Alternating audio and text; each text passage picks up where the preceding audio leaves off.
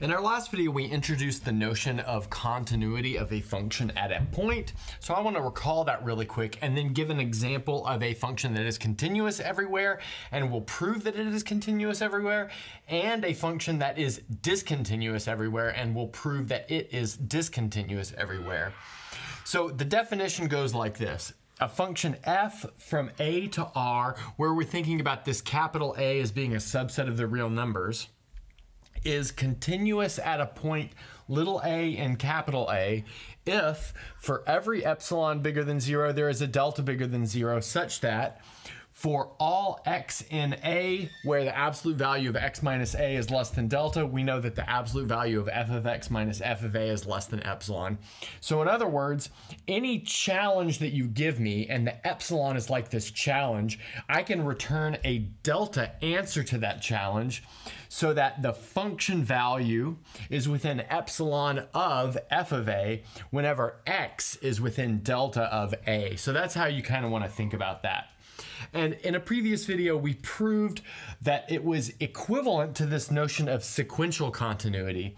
And this is actually something that's specially happening in the real numbers. It happens in lots of spaces, but not all spaces. And that says for all sequences x sub n inside of capital A that satisfy this rule where the limit as n goes to infinity of x sub n equals a, we have the limit as n goes to infinity of f of x sub n equals f sub a, or sorry, f evaluated at a. So I want to point out here that this puts everything in terms of limits of sequences, whereas this is like the more standard epsilon delta definition. And we're actually going to use each of these definitions in the video today. So first, we'll use the epsilon delta definition to show that f of x equals x squared is continuous at all x in R. So the way we want to do this is we're thinking about this a as being fixed, and then with that fixed value of a, we'll run through the challenge of having an epsilon and then the answer to that challenge of having a delta. And we're actually going to be inspired by something that we saw before when we showed that the limit of x squared as x approached 5 was equal to 25. But I'll let you guys look that up to sort of see where our inspiration for this proof is. Okay, so let's say that we are given epsilon bigger than 0. Maybe we're going to do some scratch work over here to get a feel for what's going on. So we want to have x squared minus a squared less than epsilon. So we want to construct a delta so that that happens. But now notice we can go ahead and factor this left-hand side. So that's going to give us x minus a times x plus a is less than epsilon. But now what we would like to do is somehow get a handle on this x plus a term, because notice that this absolute value of x minus a term is exactly what we need over here in the definition. So let's just say, what if delta was equal to 1? Now, most likely our epsilon challenge will require a much smaller delta than 1, but just for the ease of calculation, we're just going to look at the setup when delta equals 1 and see what happens.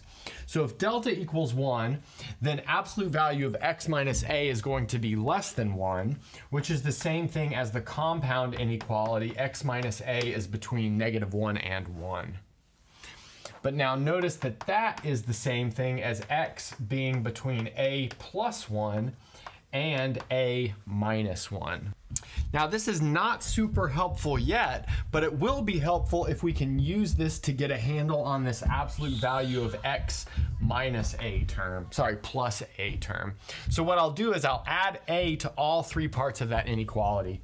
That's going to give me 2a is less than 1, which is less than x plus a, which is less than 2a plus 1.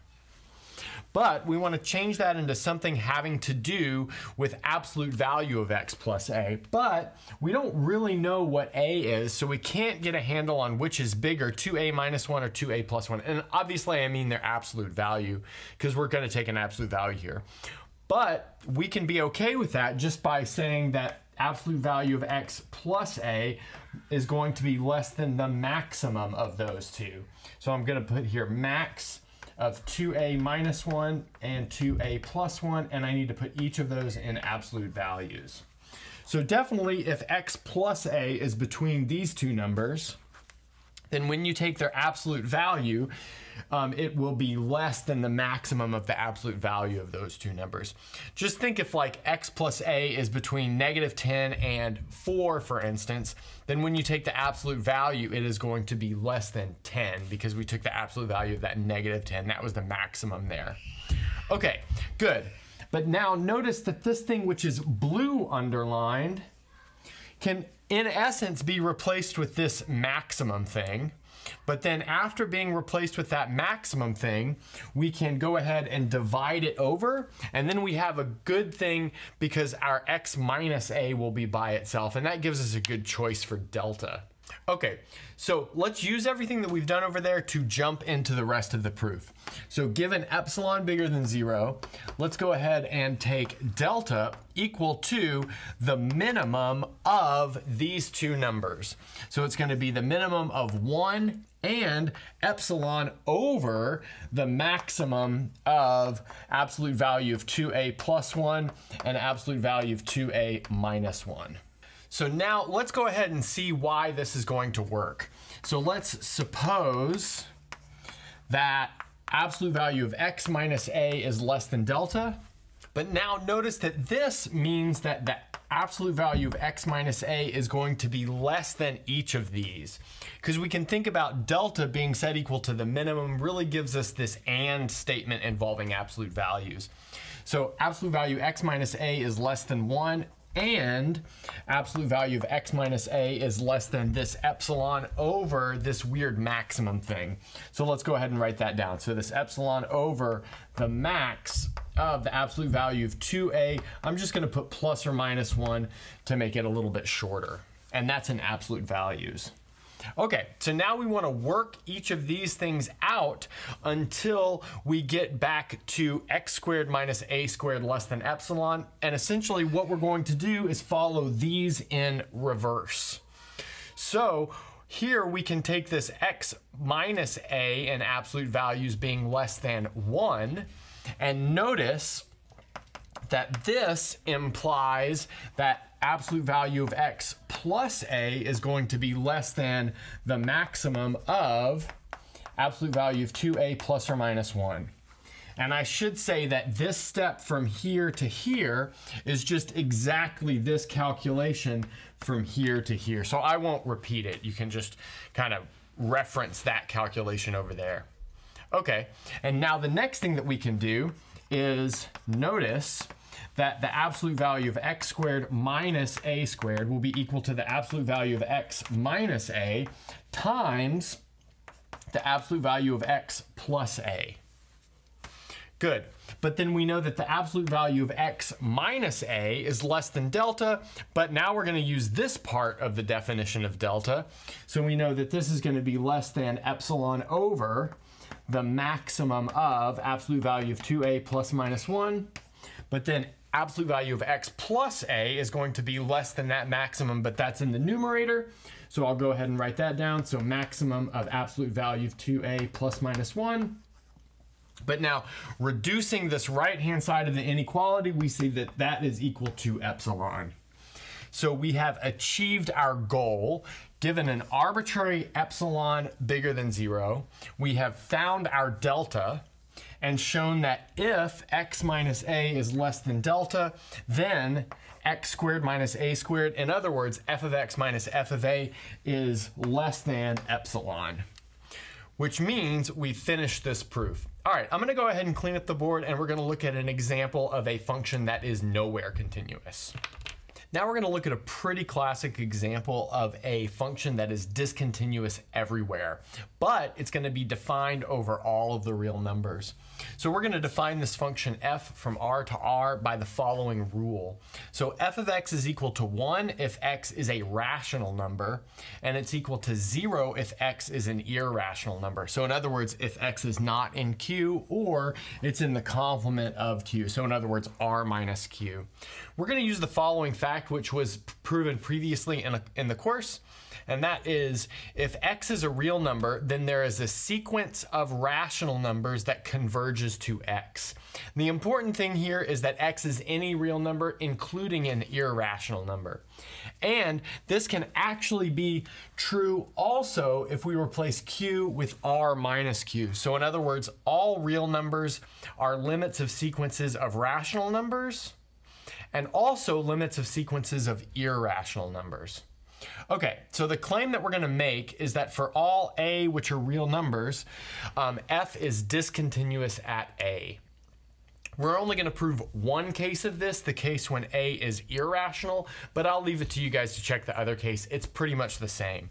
So let's go ahead and suppose that a is in r minus q. Great. And then take this sequence x sub n contained in q such that x sub n converges to a as n goes to infinity. So this kind of thing is possible because of our fact. And now we're going to notice two facts which are inconsistent with this sequential definition of continuity. And those two facts are as follows. So we have f of x sub n is going to be equal to 1 for all natural numbers n. And that's because each of these x sub n's are rational numbers. And we know if we evaluate this function at a rational number, we get 1. So this implies immediately that the limit as n goes to infinity of f of x sub n is equal to 1, because it's just the limit of a constant sequence. So that's the first fact. And then the second fact is that f of a is equal to 0. Good. But what that tells us, we can put these two things together and see that this means that the limit as n goes to infinity of f of x sub n is not equal to f of a, because 0 is not equal to 1. But that means that this condition for sequential continuity is not satisfied, which is equivalent to this notion of just regular continuity. So in other words, f is discontinuous at this a. So in other words, what we've shown here is that f is discontinuous at every irrational number.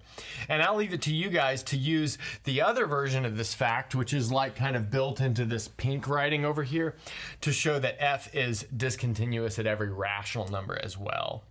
And that's a good place to stop.